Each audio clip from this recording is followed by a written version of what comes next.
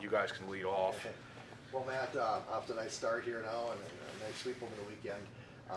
Talk about where your team is at this part of the season and if you're seeing what you want to see. Yeah, a lot of positives to build on for sure. Over the course of the first 2 weeks, really busy schedule for those first 2 weeks. I think being even though we're playing in region when we played down in Arkansas, the travel involved with that, it takes a lot out of you. So last week was kind of a grinder week for us as far as our ability to, number one, get better in practice. Early in the season, it's all about improvement and also to prepare. So I thought that was a really tough week for us, and really happy to be able to go 2-0 in that week. And then, the victories over Ouachita Baptist and Harding and Montana State Billings are all important victories for us because they're in region, Division II wins. So that's a really good start for us.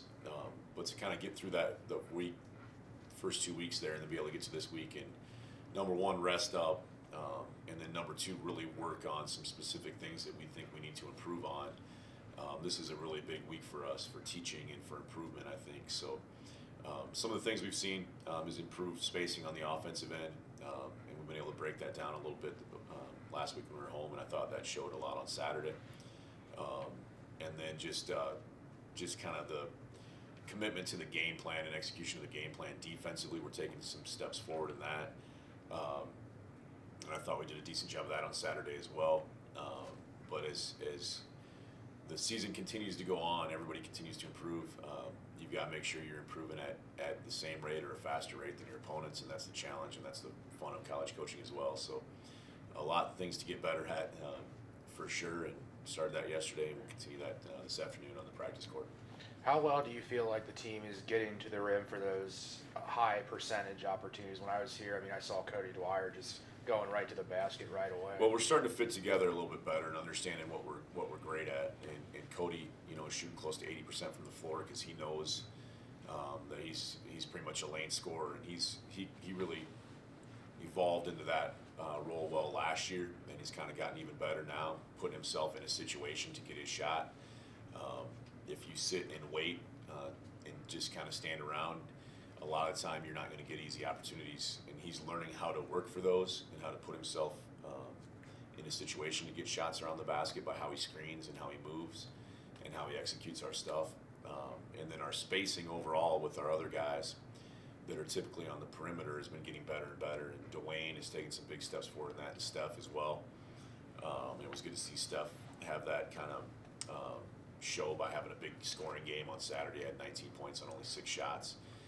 But continuing to watch that film and learn where should you be in this situation, and in this situation, and this situation. Okay, now keep in mind that the other team can guard in 3 or 4 different ways, and we saw 2 different types of zone and a man-to-man, and a couple different ball screen coverages on Saturday. So about 4 or 5 different defensive looks from Montana State Billings. So our guys' ability to recognize those early and know what the minor changes are and how we attack those things. We're getting better at that, and we're able to kind of have better stretches offensively because of that, and then also defensively, as I said, just kind of understanding as we switch things up what that means, and the minor things that we do defensively that are different in this situation or that situation. The more, there's just no substitute for seeing those in a game setting and being able to learn from those things, and then also to see those on film and be able to teach from those things as a coaching staff. So lots of opportunities to improve for sure, but definitely excited about the improvements that we've made, especially the last 2 weeks. How about the perimeter shooting? How's that look? Yeah, we're relying a little bit more on the jump shot maybe than we have in the past when we had Tyler and David here. Both those guys are playing professional basketball now. Part of that, at least for both of them, there was their ability to be physical and score in the lane. So that dynamic of our team has changed a little bit, and we're probably a little bit more perimeter oriented, or our interior scoring is probably more based off dribble penetration than post feeds. So making that adjustment, the making shots makes it seem a lot better. And part of Saturday was we made shots, but I thought a big part of Saturday was also us getting easier shots on the perimeter and learning how to get those easier shots. You know, if you just look at the stat sheet and say a team's, you know, 5 of 19 or 15 of 30, I think, where maybe our last 2 games from 3, it sure seems like it was a lot easier when you're 15 of 30. But I think we did a lot of things to get ourselves in position to have open shots and shoot the right threes. Steph's learning that for sure. Dwayne's learning that. Kyle's still learning that. And you know, even though he played a lot for us last year, and we're still kind of learning how to play off each other. So just learning how to work for those spacing and be in the right spot at the right time with the right footwork.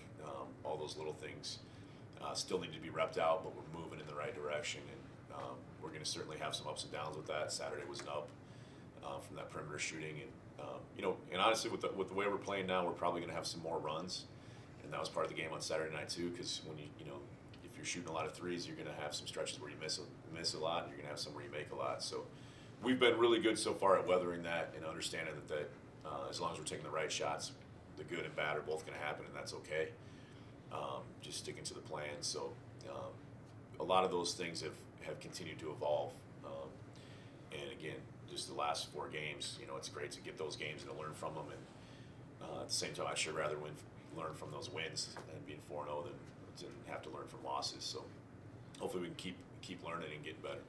Coach, you just mentioned a little bit about the runs. Second half, in your last game, I believe it was about midway through, you were up 2, and then all of a sudden you were up 15. Do you just want to talk about the defense that led to that? Yeah, you know, we watched that stretch on film yesterday as a team because I thought for that stretch, the quality of shots that we got on our end offensively was far better than the quality of shots that we forced them to take on their end. And that's kind of the theme that we keep harping on, is just fight for the good ones and keep making them make one more pass. You know, if we can keep scrambling, and our team has been a pretty good scramble defensive team so far this year. And for that stretch, we were really good at that. We got far better shots, and we were tough enough to work for those during that stretch. And just continued to make that a focus and get longer stretches of the good movement, because that was great ball movement, especially on our end, I thought, and really led to a kind of opening that game up and allowing us to take control of the game.